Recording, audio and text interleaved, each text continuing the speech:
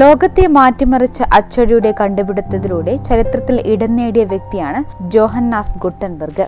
അദ്ദേഹത്തിന്റെ 552-ാം ചരമവാർഷികമാണിന്ന്. 1468 ഫെബ്രുവരി 3-നാണ് അദ്ദേഹം അന്തരിച്ചത്. ജർമ്മനിയിലെ മെയിൻസിലായിരുന്നു അദ്ദേഹത്തിന്റെ ജനനം. ആദ്യകാല ജീവിതത്തെക്കുറിച്ച് വ്യക്തമായ രേഖകളൊന്നുമില്ല. 1456-ലാണ് അദ്ദേഹം ആദ്യത്തെ അച്ചടിച്ച ബൈബിൾ പുറത്തിറക്കിയത്. ഓരോ പേജിലും 2 കോളങ്ങളായി 42 വരികൾ വീതം ലാറ്റിൻ ഭാഷയിലാണ് ബൈബിൾ പുറത്തിറക്കിയത്. ഗുട്ടൻബർഗ് ബൈബിൾ എന്നാണിത് അറിയപ്പെടുന്നത്. ജംഗ മാച്ചുകൾ ഉപയോഗിച്ചുള്ള അച്ചടി കണ്ടുപിടിച്ചത് ഗുട്ടൻബർഗ് ആണ്. ചൈനക്കാർ മര അച്ചുകൾ കൊണ്ട് അച്ചടി നടത്തിയിരുന്നുവെങ്കിലും ഗുട്ടൻബർഗിന്റെ സാങ്കേതികതയിലൂടെയാണ് അച്ചടി ലോകവ്യാപകമായത്.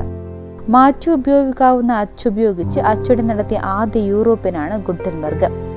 യൂറോപ്പിൽ ഗുട്ടൻബർഗിന്റെ കണ്ടുപിടുത്തത്തിന് മുൻപ് പുസ്തകങ്ങൾ കൈകൊണ്ടായിരുന്നു എഴുതിയിരുന്നത്. ചിലപ്പോൾ മരത്തിൽ കൊത്തിയെടുത്ത അച്ചുപയോഗിച്ചും പുസ്തകങ്ങൾ പുറത്തിറക്കിയിരുന്നു. അച്ചടിയന്ത്രത്തിന്റെ കണ്ടുപിടുത്തത്തിലൂടെ യൂറോപ്പിലെ പുസ്തക പ്രസാരക രംഗത്ത് വിപ്ലവകരമായ മാറ്റമാണ് ഉണ്ടായത്.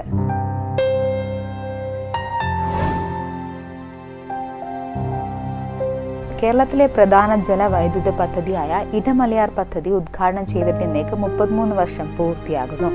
1987 ഫെബ്രുവരി 3-നാണ് പദ്ധതി നാടിന് സമർപ്പിച്ചത്.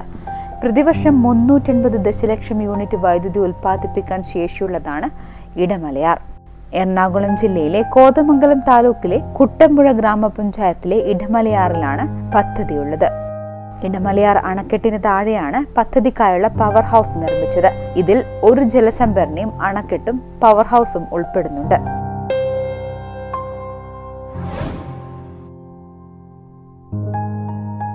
ദക്ഷിണാഫ്രിക്കയിലെ രാഷ്ട്രീയ നേതാവും ഒളിപ്പോരാളിയുമായിരുന്നു Christian Rudolf David. Orange free സ്റ്റേറ്റിലെ സ്മിത്ത്ഫീൽഡിൽ October 7-നാണ് ഇദ്ദേഹം ജനിച്ചത്. 1922 ഫെബ്രുവരി 3-നാണ് അദ്ദേഹം അന്തരിച്ചത്. സൈനികനായ ഇദ്ദേഹം 1-ാം ആംഗ്ലോ ബോയർ യുദ്ധത്തിൽ ഇംഗ്ലീഷുകാർക്കെതിരെ പോരാടി. 1897 നിയമസഭാംഗമായി. 2-ാം ആംഗ്ലോ ബോയർ യുദ്ധകാലത്ത് ബ്രിട്ടീഷുകാർക്കെതിരെ ഇദ്ദേഹം ശക്തമായ ഗറില്ല ആക്രമണം സംഘടിപ്പിച്ചു. സ്വാതന്ത്ര്യലബ്ധിക്ക് ശേഷം സമരങ്ങളിൽ വീണ്ടും അദ്ദേഹം വ്യാപൃതനായി. 1914 നാഷണൽ പാർട്ടി സ്ഥാപിക്കുന്നതിന് നേതൃത്വം നൽകിയവരിൽ ഡേവിഡും ഉണ്ടായിരുന്നു.